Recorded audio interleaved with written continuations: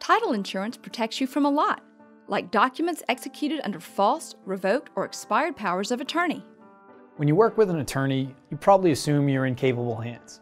But if that attorney's license has been revoked, you may suddenly find that the documents you thought were legal and binding, such as a deed to your property, are anything but.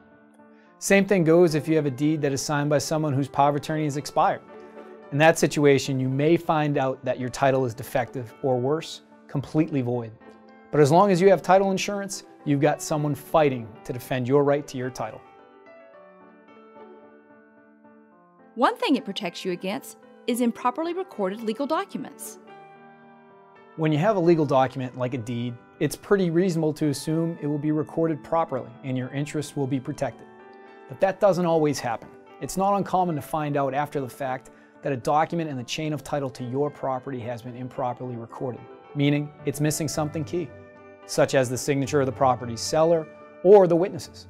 Or maybe you're in a jurisdiction that requires the official seal of a notary public. If you don't have it, your title could be invalid. Title insurance protects in situations just like this. Another protection title insurance offers is against gaps in the chain of title.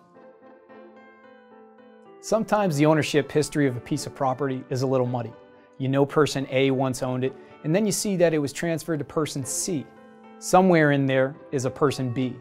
And if person B should appear out of nowhere at some point and claim ownership of your property, you'll want title insurance to help protect your interest to the property.